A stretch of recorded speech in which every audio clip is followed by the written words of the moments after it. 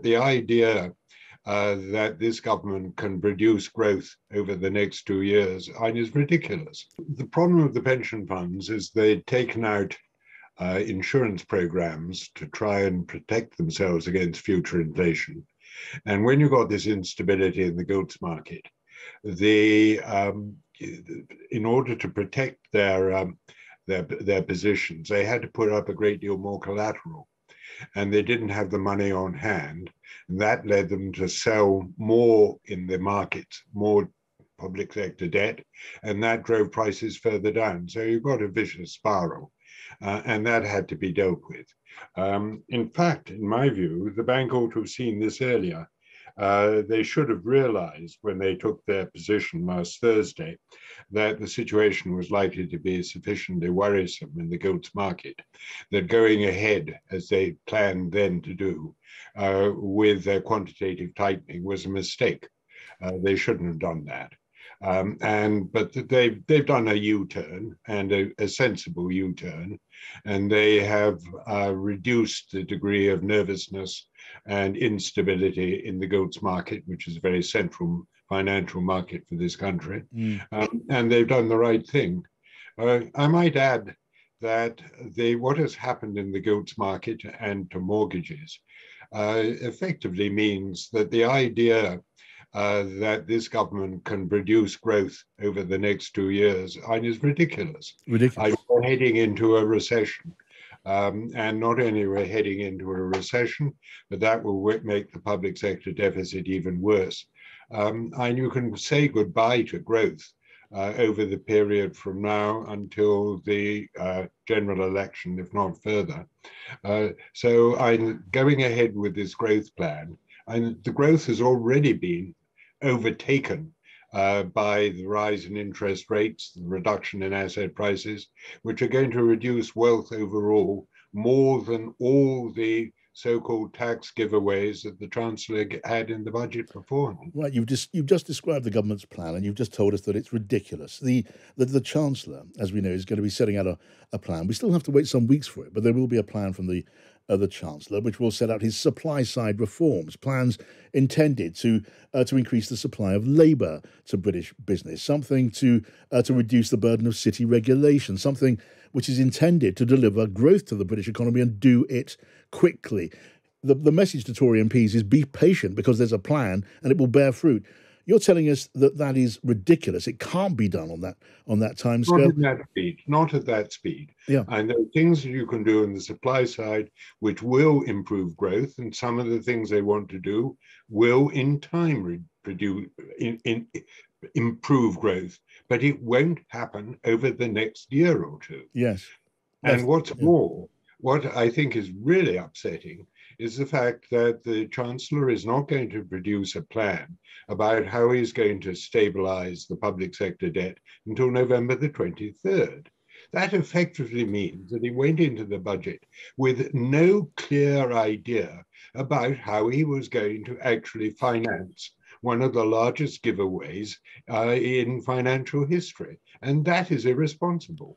So, Charles, if that is correct, then the message that Conservative MPs who are worried about the Chancellor's strategy must take away from your analysis is that their political position is frankly hopeless. They are told to hold on. There'll be reform of the economy. There will be a supply side reforms on top of the tax cuts, and the government insists that those tax cuts will also stimulate economic growth. But you're telling me now none of that. If I may, Charles, you're telling me none of that is the case, and it means the interest rate increases that have already occurred and more that are coming down the line will more than offset the stimulatory effect of the budget. Yes. We are going into a recession. In which case, the budget was not only economically reckless. I know you're an economist, not a politician, but you're also telling me pretty much it was politically suicidal. I don't think they quite appreciated the degree to which people would be upset about the sustainability of the British fiscal position. And I think that virtually every economist I can think of has taken that same view that this is a budget which did simply not consider the underlying fiscal position and how it would be dealt with over the medium and longer term. How can it be that a chancellor could deliver then the budget the mini budget that he did, given the bleakness, the blackness of the prospects that you're sketching out for us now, and a lot of people have been painting the same sort of picture. There are economists all over the Treasury. Surely some of them must have been warning the Chancellor of the dangers that you're setting out to. The Bank of England must have been sending the same sort of message, and yet the Chancellor ploughed on regardless. Does that make any sense to you? Remember that they sacked somebody at the top of the Treasury who would have warned them. Yeah, they sacked Tom Scott. Yeah, and they tried to do it. They tried to do it very fast. Why they tried to do it so fast without sort of taking soundings about the overall fiscal and financial position, I don't know. Now, so then, as a consequence of all of this, the Bank of England still has to do its job, which is to operate monetary policy to guard against inflation. It still has a target of 2% inflation. So we're now seeing a period then, aren't we, of political policy intruding in the bank's decision making. Can you think of any other time where it has been in that way to this extent? It's all horribly reminiscent of the sort of the Barber budget of going for growth in, I think it was 1973, which ended up in tears. But I find it very difficult to think of anything quite along these lines. It's most unfortunate. It really is. And it's not going to leave the situation happier because we're going in for a period of recession, low growth. The public sector deficit will rise very, very sharply.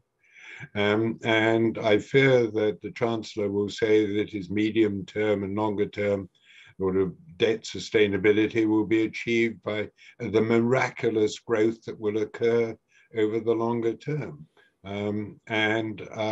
There's actually very, very little that governments can do to raise growth. There's a lot they can do to cut growth, but there's not much they can do really to raise growth, at any rate in the short run. Okay, so well, that, again, another bleak analysis of the economic strategy. And just the last one on this: given the politics of the Treasury under the present Chancellor, how will that bear on Bank of England decision making? How will it change the decisions or the timing of decisions or the way that the bank does its job? It's very difficult to tell because the Chancellor and the Treasury must realize that if the bank raises interest rates sufficiently to bring inflation back to target in the reasonably near future, that is within the next couple of 2 or 3 years, it is going to lead to a recession and very sharp falls in asset prices more or less everywhere, including housing prices. There's really only 2 things they can do. The first one is say the hell with it, damn all the fire, damn the torpedoes, we're going ahead, and more or less telling the Bank of England not to raise interest rates. The Erdogan-Turkey policy of you allow the exchange rate to decline very sharply, you keep interest rates down or even ask for them to be lowered in the hopes that a combination of supply side changes, very sharp declines in the exchange rate will lead to faster growth, although it will lead to much higher inflation. That's option 1. Option 2 is to say, oops, we got it wrong, and sort of go back and say, I'm terribly sorry, under these circumstances, we can't go ahead with all these fiscal measures until we got the inflation situation under control, as Rishi Sunak indicated. My guess is that they'll go for option 1 and actually, in time, stop the Bank of England from raising interest rates enough to bring inflation back to target.